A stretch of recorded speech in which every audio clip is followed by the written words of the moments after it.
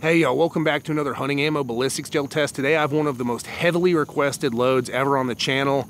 Bear Creek Ballistics in 350 Legend, not one, not two, but 3 different loads. And here are all 3 boxes, or rather clamshell packs, of that Bear Creek Ballistics 350 Legend ammo. We're gonna go over each one at a time real quick. So first we'll take a look at this one. This is your 140 grain at 2,600 feet per second.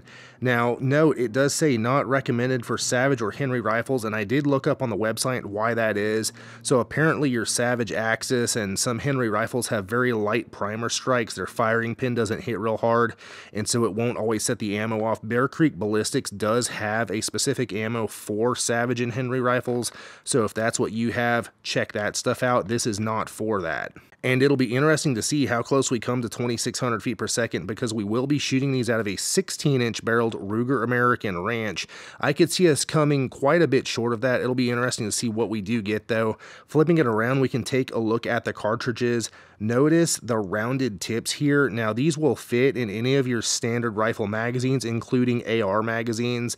So that is sort of what this is meant for, sort of everything except your Savage and Henry rifles. And here's the second kind we're going to be looking at. Again, 140 grains at 2,600 feet per second, except these are designed for single shot or single feed use. Now the reason for that, we'll flip it around to the back and take a look, is we have a more aerodynamic pointed tip here, so these won't fit in all magazines, hence single shot or single feed. You can use these in a bolt action, you'll just have to single feed it because they probably won't fit in your magazine. But what you will get instead is a better trajectory than your round nose. Here's your trajectory information right here. Trajectory, if I could say it right. And here's the third load we're going to be looking at. Now this is a 160 grain version at 2,325 feet per second. Again, we're using a short 16-inch barrel, so it'll be interesting to see how close we come to that. And these are also the more rounded tip style, so if you're shooting these out of an AR or using an AR type magazine like I will be in my Ruger American Ranch, these should work perfectly for you. So let's go shoot this stuff and see how it does. And my test rifle today is my Ruger American Ranch, chambered in 350 Legend, of course. It's got a 16-inch barrel up top. I've got a Vortex Crossfire 2 scope. And coming on back, I've got one of my 20-round magazine cuffs. You pop that open, you got a 20-round magazine close at hand right there. Really helps turn the Ruger American Ranch into the perfect truck gun, camp gun, anything you could need it for. Coming around to the other side, I've got my white-tailed deer design on this one. Check out my website, masonleather.com. I would absolutely love to make you one. I will link it in the description and in the pinned comment. And real quick, if you're watching this video anytime around when it came out, I'm having a huge sale on my website, masonleather.com. Go check it out and get yourself something. We'll be taking 3 shots from 100 yards, firing into 10% ballistics gel that has been calibrated to meet the FBI's ballistics testing protocol. And while ballistics gel isn't an exact proxy for big game, it does provide a repeatable medium through which to test various bullets and ammo against each other. After the shots, we'll examine bullet expansion, weight retention, penetration, and velocity. My goal is to provide hunters like you and I with the most objective information possible to help us make the best choice for our particular hunting situation. The ballistics gel in this video has been sourced from Clear Ballistics. You can find a link in the description. So let's go ahead and shoot it.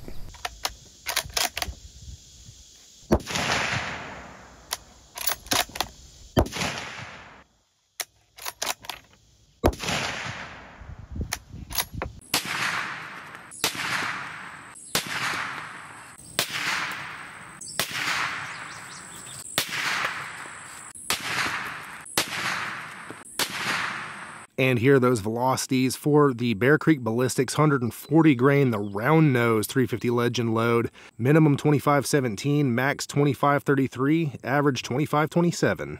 And here are the velocities for the 140 grain pointed version. Minimum 25.15, max 25.24, average 25.18. And here are the velocities for the 160 grain round nose version. Minimum 21.98, maximum 22.28, average 22.17. And we are down here at the blocks after shooting those Bear Creek Ballistics 350 Legend 140 grain loads. We've got the round nose version over here, the kind you can use in any given magazine.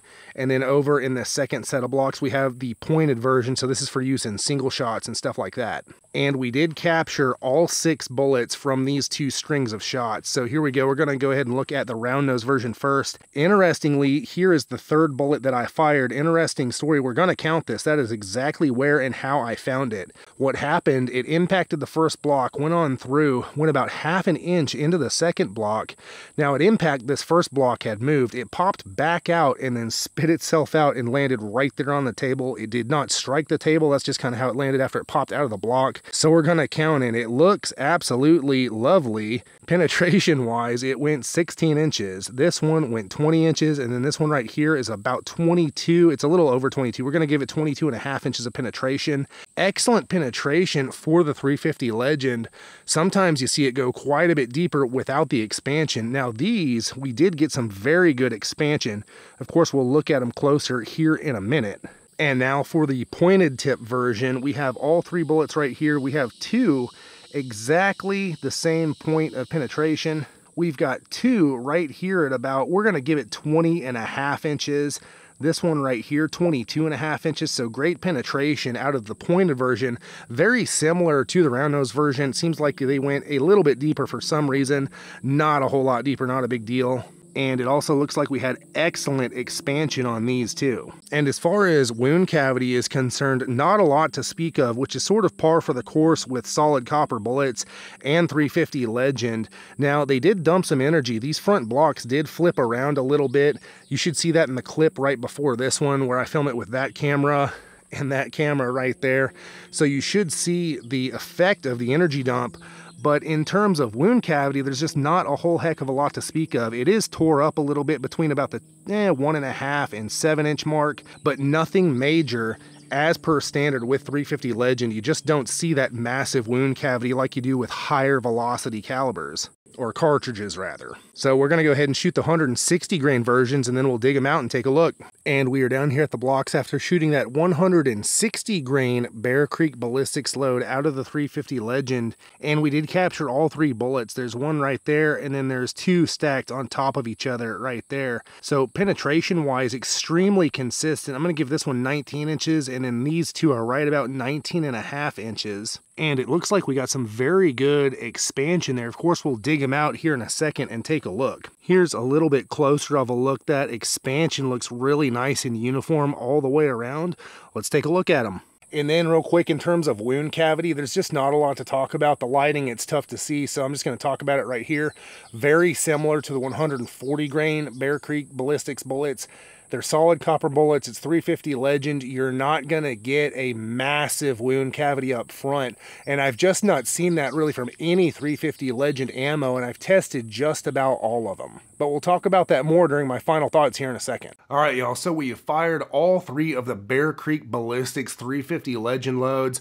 I've got all the data here on my sheet. Let's go ahead and hit all the metrics, and then we'll talk about it during my final thoughts. We got a lot to get through though. So first, let's hit weight retention. For the 140 grain round nose bullets, we saw 120, 136, and 137 grains for an average of about 131 grains, and that is 94% weight retention. For the 140 grain with the pointed nose, we saw 136, 136, and 137 grains for an average of about 136 grains for 97% weight retention. And for the 160 grain round nose, we saw 156, 157, and 157 grains for an average of about 157 grains retained weight for 98% weight retention. So great weight retention across the board. I really wouldn't expect anything less from a solid copper monolithic bullet, or bullets rather. On to expansion. For the 140 round noses, we saw 0.63, 0.64, and 0.74 inches for an average of about 0.67 inches expanded diameter.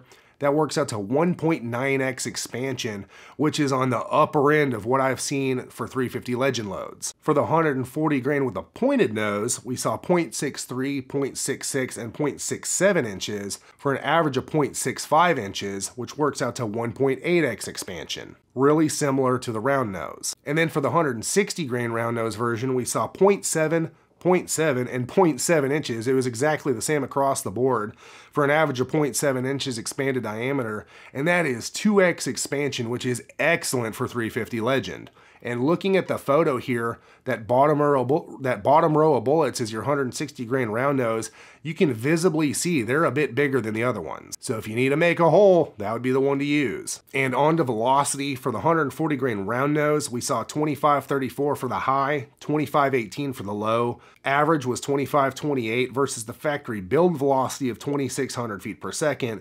So we came in 72 feet per second slower than spec. And keep in mind, we're using a short 16-inch barrel. So I don't necessarily expect to get the box spec as long as we're not too far below it. And this wasn't bad. For the 140 grain pointed nose, we saw 25.24 for the high, 25.15 for the low, for an average of 25.18 versus the box spec of, once again, 2,600 feet per second. So we came in 82 feet per second slow on average. But my goodness, look at that spread. Only 9 feet per second difference between the high and the low. That's excellent. And then for the 160 grain round nose, our high velocity was 22.29, our low was 21.98 for an average of 22.18 versus the factory spec of 23.25. So we came in a bit slower here, 107 feet per second slower than factory spec. Again, we're using a short barrel, so it's not unexpected. And then impact velocities at 100 yards, and this is an estimate, but it should be pretty close, are 21.99 feet per second for the 140 round nose, 21.91 for the 140 pointed nose, and 19.30 for the 160 grain round nose. Now on to penetration, and this was really interesting. All three of these loads performed very, very similarly, and arguably, I think, in the perfect range for medium game hunting. For the 140 grain round nose, we saw 16 inches, 20 inches, and 22.5 inches for an average of 19.5 inches of penetration. For the 140 grain pointed nose, we saw 20.5, 20.5, and 22.5 inches for an average of a little bit deeper of about 21 inches of penetration. And then for the 160 grain round nose, we saw 19, 19.5, and 19.5 inches for an average of about 19.5 inches of penetration. So all three of these loads were right there at about that 20-inch mark that I love to see for medium game hunting. So not only did they get excellent penetration, right there where I like to see it, but we also got that expansion that is so often lacking in 350 Legend hunting ammo. And when you see a 350 Legend load that has a real good balance between your expansion and the penetration, that's always great. And then we'll hit up kinetic energy. For the 140 grain round nose, going on average 2,528 feet per second. We're looking at 1,986 foot-pounds at the muzzle and about 1,503 foot-pounds at 100 yards. For the 140 grain pointed nose, going on average 2,518 feet per second, we're looking at 1,971 foot-pounds at the muzzle and about 1,492 foot-pounds at 100 yards. And then for the 160 grain version, going on average 2,218 feet per second at the muzzle, we're looking at about 1,747 foot-pounds of energy at the muzzle. I keep saying at the muzzle. And then about 1,323 foot-pounds at 100 yards. So all in all, great kinetic energy across all three of these loads. The 240 grain loads were on the upper end of what I've seen for 350 Legend hunting ammo, and the 160 grain version is about par for the course in terms of kinetic energy.